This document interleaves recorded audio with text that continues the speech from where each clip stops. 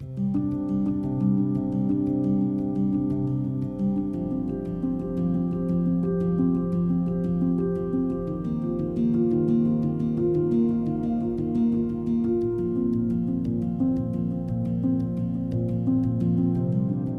name is Jeff Kerlo, Revelation Aerospace.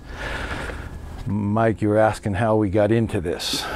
Started a long time ago. As John said earlier, not pushing 60, I'm waving goodbye to 60. It's a few months behind me now, but started exposed to airplanes at about 3 years old, thanks to my dad, who was real heavy into the RC in the early days, single channel, rudder only. In fact, I even got started flying those types of airplanes in the middle 60s, thanks to hand-me-down equipment. But that's where this all began. We were never the type to be content building someone else's kit.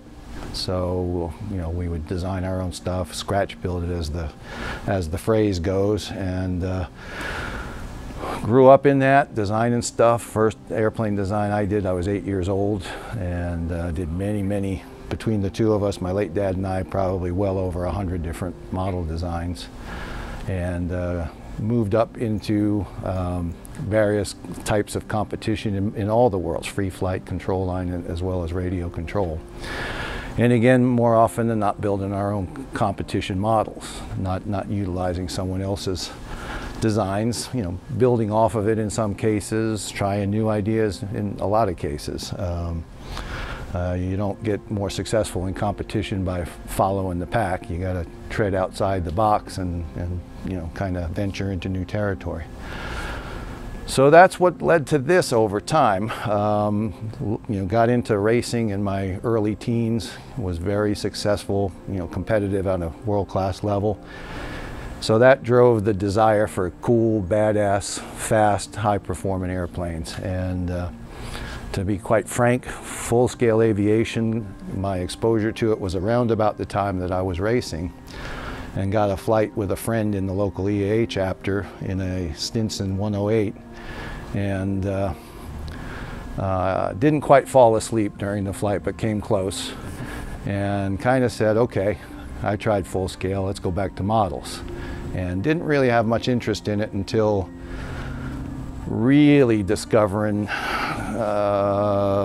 the employment of composites in the full-scale world, because I had been using them for many years prior to the full-scale adaptation of them in the modeling world with racing airplanes like this one over here.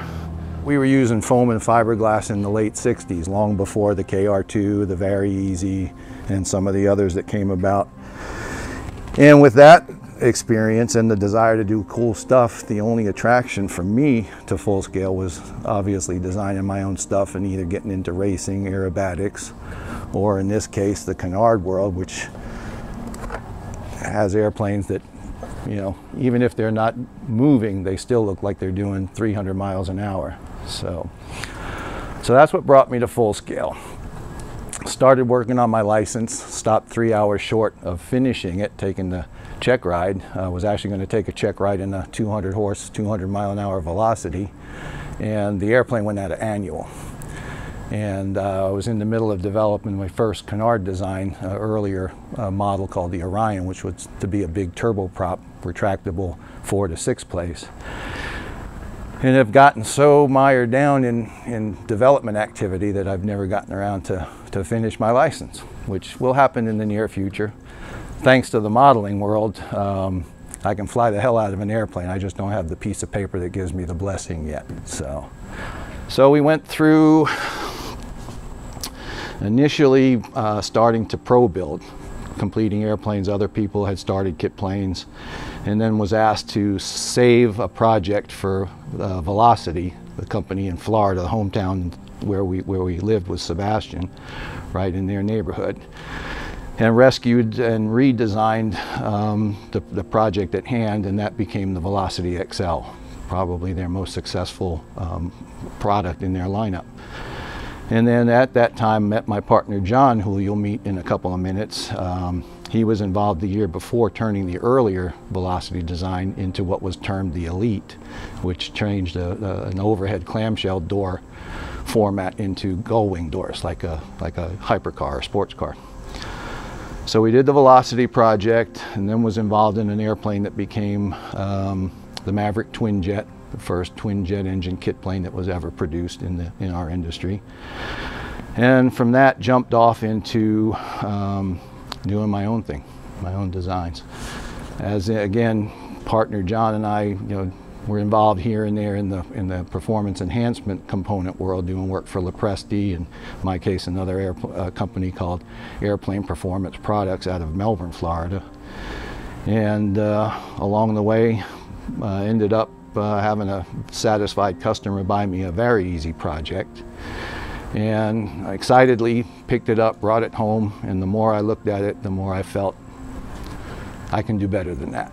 And that's how the Voodoo Striker Talon series was born 25 years ago. It was a realization that I wanted something more roomy, something that tickled my aesthetic desires more effectively, something that was tactical or fighter aircraft looking with regard to its aesthetics. And as well, along the journey, having done the pro building activity and seeing the opportunities to enhance the program, the process, something that was easy to build, something fast to build for people. I have many friends, building wheelers, easies, that the build experience for them topped the 10-year mark. And a lot of people, never get to fly their project, unfortunately. So this project and all our future, including two previous designs of mine, the second Orion, which was a twin turbo Continental 550 powered airplane, not turboprop, as well as a competition acro design I did called it was termed the RA2. It was to be called the Raptor, nothing to do with the Garnered project some people might be familiar with. We did those, and then finally revisited this 25-year-old design that was collecting dust and getting tattered in a file folder. And where it was meant to be a little, in essence, flying motorcycle exercise back in the day between myself, Danny Mayer, who designed the Velocity, and another friend, Wayne Lanza.